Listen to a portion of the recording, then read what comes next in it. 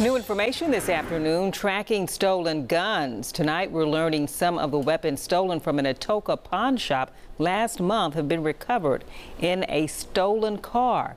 Now, 3 people are looking at charges. Here's WRAG's Shay Arthur to explain. Boarded up after being broken into. We showed you these images after 169 guns were stolen from an Atoka pawn shop in September. While theft hurts businesses, the concern comes with what happens next to the weapons. We certainly are not necessarily concerned so much about the firearm as the firearm in the wrong hands.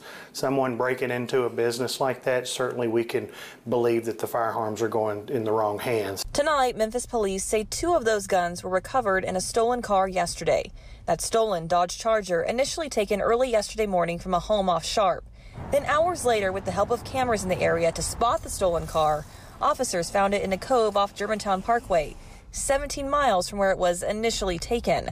3 people were inside. 2 of them, now identified as Kadarian Stokes and Krishan Chisholm, took off running, but were eventually caught after a chase.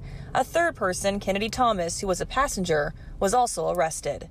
Shay Arthur, WREG, News Channel 3.